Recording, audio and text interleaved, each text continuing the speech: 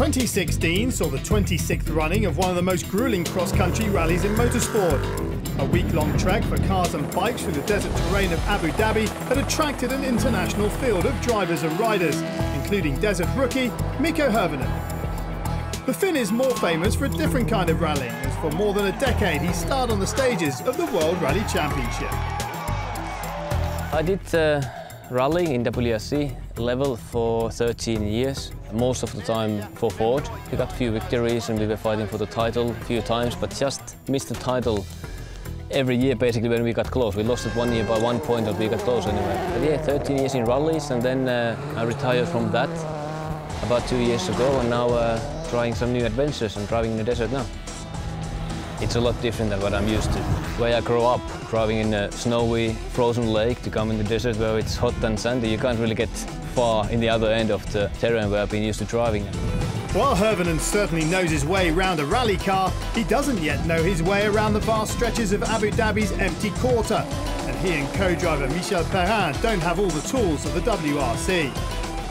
When you go into the desert, you don't have any roads. You have a kind of a rough direction, which direction you want to go, but you have to try to read the dunes a little bit, which is easy enough to go, and is there going to be any bad drops or ditches or holes there. It's more adventure in a way. In rallying, we always have pace notes. We recce the stages we do 2 times, so we know all the time exactly what's behind the crest and what's behind the corner.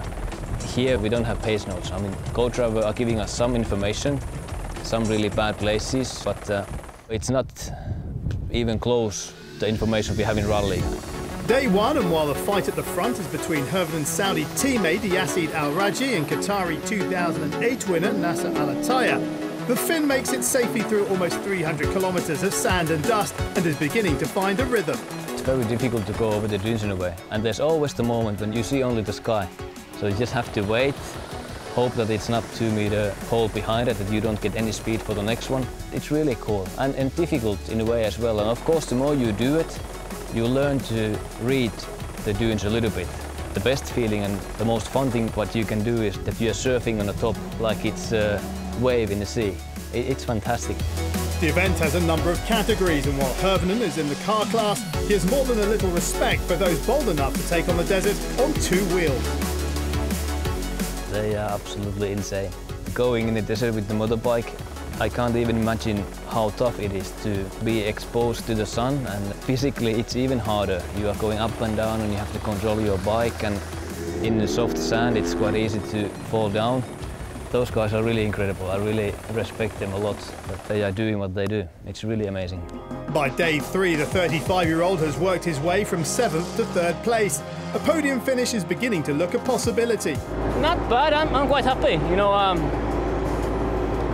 Couple of really tricky places and we had to reverse 2 times, but we didn't lose so much time on those, so I'm happy we didn't get stuck properly.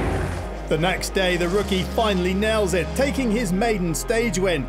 But the 250-kilometer run has left him too exhausted to speak.